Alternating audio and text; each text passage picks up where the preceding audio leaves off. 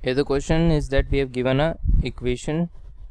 ये हमारे पास एक इक्वेशन गिवन है और हमें बताने है कि इसके रूट्स का नेचर हमारे पास कैसा होगा। ठीक है, तो हमारे पास इक्वेशन है यहाँ पर date 12x⁴ minus 5x³ plus 89x² minus 56x plus 12 equal to 0। ये हमारे पास इक्वेशन गिवन है। ठीक है, तो अगर मैं पूरी इक्वेशन को x² से डिवाइड कर दूँ, डिवाइडिंग बाय x², तो हमारे पास यहाँ से आ जाएगा 12x² minus 56x plus 89 minus 56 by x plus 12 by x² equal to 0। ठीक है, तो अब हम इन 12x² एंड 12 अपॉन x² इन दोनों को कंसीडर करते हैं। इसमें से अगर मैंने 12 कॉमन निकाल लिया तो हमारे पास ब्रैकेट में बच जाएगा x² प्लस 1 बाई x²। ठीक है, अब minus 56x and minus 56 by x इसको कंसीडर करते हैं। अगर यहाँ से माइनस 56 कॉमन निकाल लिया तो ब्रैकेट में हमारे पास बच जाएगा x plus 1 by x plus 89 equal to 0। ठीक है, हमारे पास अब यहाँ पे x² प्लस 1 अपॉन x², ये हमारे पास है a² प्लस b² की फॉर्म, जो कि हमारे पास इक्वल होती है a प्लस बी का होल स्क्वायर माइनस 2ab के इक्वल। ठीक है, तो अगर यहाँ से हम इसे लिखना चाहें तो इसे लिख सकते हैं, we can write eight x² plus 1 upon x² equals to x plus 1 by x का whole square minus 2 into x into 1 by x। यहाँ से कैंसिल होके हमारे पास इक्वल आ जाएगा x प्लस 1 बाई x का होल स्क्वायर माइनस 2। ठीक है, तो हम इसे रिप्लेस कर सकते हैं 12 इंटू इससे रिप्लेस कर सकते हैं। ठीक है, तो इसे लिख सकते हैं हम 12 into x plus 1 by x का whole square minus 2 minus 56 into में x plus 1 by x plus 89 equal to 0।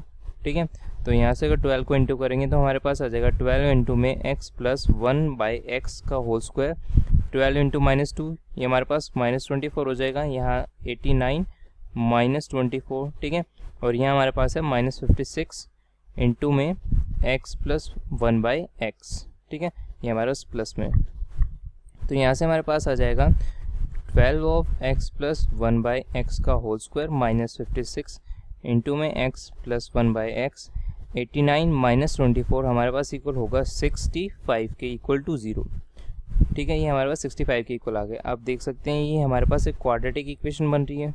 अगर हम x प्लस 1 बाई एक्स को t पुट कर देते हैं, अगर हम x प्लस 1 बाई एक्स को t पुट कर दे तो ये हमारे पास क्वाड्रेटिक इक्वेशन बन जाएगी 12t² minus 56t plus 65 equal to 0।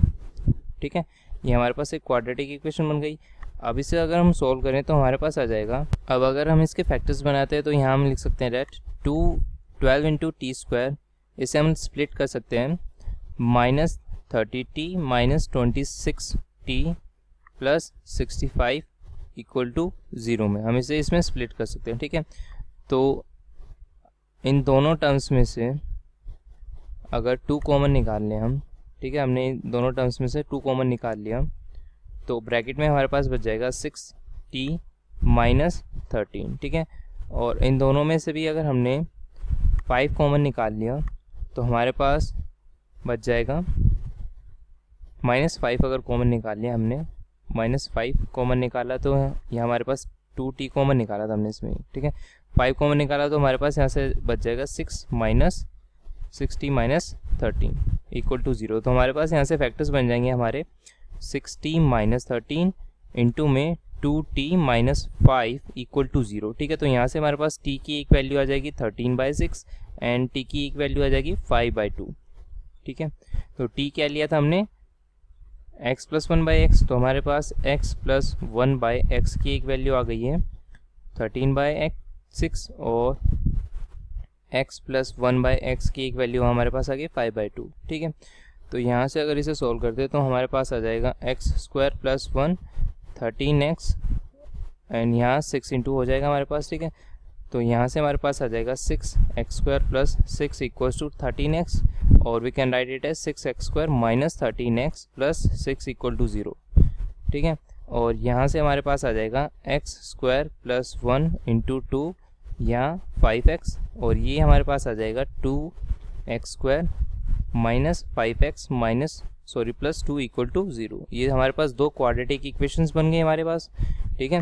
इन दोनों को सोल्व करके हम x की वैल्यूज़ निकालेंगे।